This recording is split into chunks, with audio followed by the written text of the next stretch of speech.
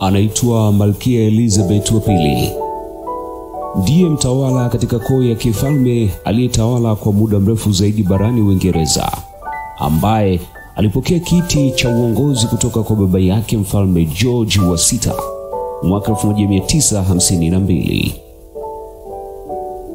Malkia Elizabeth alizaliwa Aprili 21 mwaka 1926 na amekuwa ni wa pili kwa viongozi walio na umri mkubwa zaidi duniani ambao walikuwepo madarakani. Malkia Elizabeth wa pili amekuwa akiingizwa katika filamu mbalimbali. Moja ya filamu maarufu ni The Crown, ambayo Olivia Colman amevaa uhusika wa Malkia. Swali zuri la kujiuliza ni kwa kiasi gani unamfahamu Malkia huyo? Licha ya kuwa na desturi kwamba kila mtoto anayezaliwa katika familia ya kifalme ana nafasi kuwa kiongozi, yani kuwa malkia au mfalme, kuna utaratibu wa kurithishana ambao hufuatwa. Na baadhi ya watoto katika familia tofauti za ufalme, mmoja hujua kabisa kama nafasi haziwezi kuwadondokea. Ndivyo ilivyokuwa kwa Elizabeth wa pili, kwani uongozi ulitakiwa kuwa kwa familia ya mjomba wake Edward wa saba, lakini alijiengua katika mnyororo baada ya kumuoa mwanamke aliyeachwa na mumewe, jambo ambalo ni kosa kwenye familia yao. Mwanamfalme hapaswi kuoa mwanamke aliyeachika. Hivyo baba yake Malkia Elizabeth wa pili, yani George wa sita, ndiye aliyepewa kiti cha kuwa mfalme na kuwasha taa kwenye njia ya Elizabeth kuwa malkia, ambaye alirithi kijiti baada ya kifo chake. Malkia Elizabeth wa pili aliolewa Novemba 1947 baada ya kutimiza miaka 21 na binamu yake Prince Philip, ambaye wamechangia bibi mzaa bibi, yaani wote ni vilembwe wa Malkia Victoria. Walifanikiwa kupata watoto wanne ambao ni Prince Charles, Prince Anne, waliozaliwa kabla Elizabeth hajawa malkia. Wengine ni Prince Andrew na Prince Edward, waliozaliwa baada ya kuwa malkia. Kama ilivyokuwa kwa watu wengine ambao hujikuta kwa sababu tofauti wanazichukia siku, tarehe au mwaka, basi malkia naye ana mwaka anaouchukia sana, ambao ni mwaka 1992. Mwaka huu haukuwa mzuri kwake na kwa familia yake, kwani kwa sababu tofauti ndoa za watoto wake watatu zilivunjika, yani Prince Charles, Prince Andrew na Prince Anne. Hivyo aliamua kuita mwaka mbaya zaidi kwao. Malkia Elizabeth amewahi kupewa zawadi za kustaajabisha, wakiwemo wanyama, kama ilivyo desturi kwa baadhi ya watu kupewa wanyama waendapo kusalimia ndugu zao kama babu, bibi, wajomba na shangazi. Malkia alipewa kobe wawili mwaka 1972 alipokuwa anatalii Seychelles. Pia alipewa mtoto wa tembo aliyeitwa Jumbe na rais wa Cameroon mwaka huo huo wa 1972.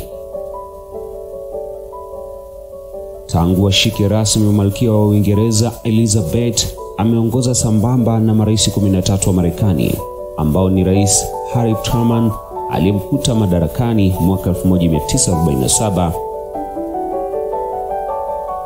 Dwight Eisenhower mwaka 1953, John Kennedy mwaka 1961, Lyndon Johnson mwaka 1963, Richard Nixon mwaka 1969, Gerald Ford mwaka 1974, Jimmy Carter mwaka 1977, Ronald Reagan mwaka 1981, George Bush mwaka 1989, Bill Clinton mwaka 1993, George Bush mwaka 2001, Barack Obama mwaka 2009, Donald Trump mwaka 2017, bila kusahau Joe Biden kuanzia mwaka 2020.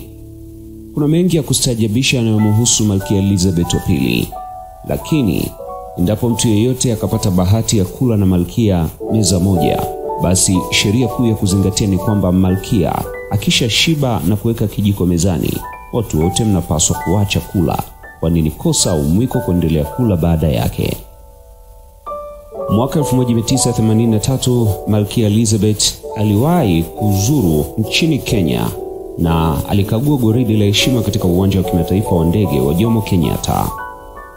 Amewahi pia kuzuru Uganda na alitembelea kituo cha Mildmay cha kuwatunza mayatima waliofiwa na wazazi wao kutokana na ukimwi Novemba 22, 2007 mjini Kampala. Baadaye alifungua mkutano wa viongozi wa nchi za Jumuiya ya Madola uliokuwa ukifanyika mjini Kampala. Lakini Malkia Elizabeth huendesha mpango wa kuwawezesha vijana wa The Queen's Young Leaders, na aliwahi kuzungumza na Mkenya Karen Nelima Odanga na Angela Benedicto Nagoza kutoka Tanzania wakati wadhifa ya kuwapokea viongozi wa vijana kutoka nchi za Jumuiya ya Madola kasri la Buckingham Palace jijini London Juni 22, 2015, ambapo mpango huo ufaidi viongozi vijana wa umri wakati ya miaka 18 na 29. Lakini pia mabalozi wa nchi za Afrika Mashariki nchini Uingereza ni baadhi ya viongozi waliofanikiwa kukutana na Malkia Elizabeth.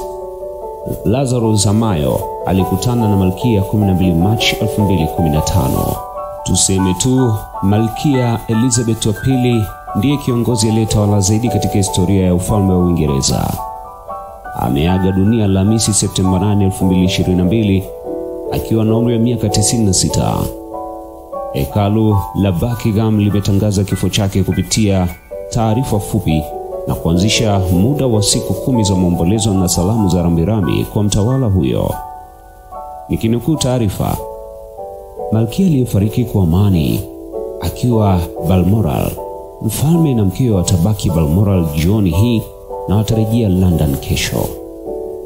Hiyo ni taarifa iliyotolewa na hekalu la Buckingham kupitia taarifa mwendo wa saa 2:30 usiku.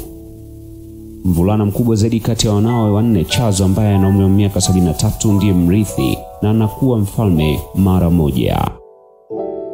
Aliyekuletea makala haya fupi ni Joseph Kipangula. Asante.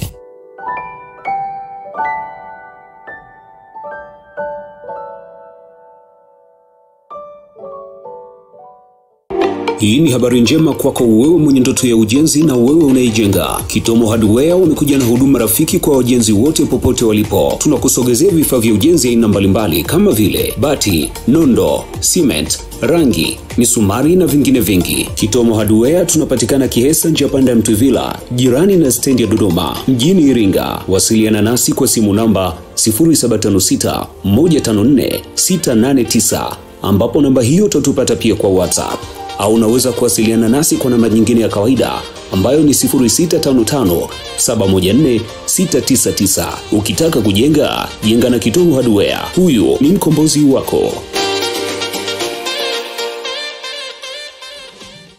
Karibu kwenye vio vyetu Aradio Mdabulo, Aradio Kilolo, Aradio Ibwanzi na Aradio Mafinga. Tunazo nafasi za masomo kwa mwaka 2023. Tunatoa kozi mbalimbali kama vile ufundi magari, yani motor vehicle mechanics, tehama, yani information and communication technology, ufumaji, yani basic lighting, ushonaji viatu, yani leather good, agriculture and animal husbandry, carpentry and joinery, computer application, design, sewing, cloth technology and machine knitting, electrical installation, food production, masonry and bricklaying, motor rewinding, motor vehicle mechanics, plumbing, renewable energy, welding and metal fabrication na kadhalika. Wanaohitaji fomu wanaweza kuwasiliana kwa simu namba 0757 351 837 au 0759 296 689 au 0762 184 508 na 0757 975-259. Aradio Mdabulo na Aradio Kilolo tunasema ufundi ni taaluma inayoishi.